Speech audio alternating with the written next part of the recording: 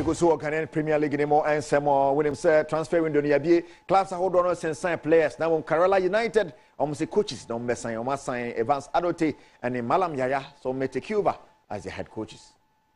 Na papa ye technical director Edema Media Mapo Bokuno nanso enei Karela United atun safre na papa ya giatumu so be yetrene ediama wonom wohwe dwuma Evans Adotey wadi wo Ghana ye bo mu a eno ne nam so a Karela fo atun safre papa yi so fa ne nim de embagboa wonom ne sanse team no na forma na omo kɔ wo Ghana ye league no mu nti eno ne nam so a no sadepa omo gya ne kwan enti ne Evans Adotey ade atumu asensan kontraje so be boa boboko no manafa ne ntoma pafira no Karela boboko ni se enyo no nkwa na bedi dwuma de ama wonom omasanso apaw Malam Yaya so no mba mbegina mu se na badi akiri ne sanse Ghana corona yade yi ma ye league ne wa atwene mu nti Karela mpanifo akiri mu se sabrewa yi puma kwam ne se league ne sanso hyase a Evans Adotey ene Malam Yaya be kan mutira bom ene Karela United boboko no asan fa ne ntoma pa afira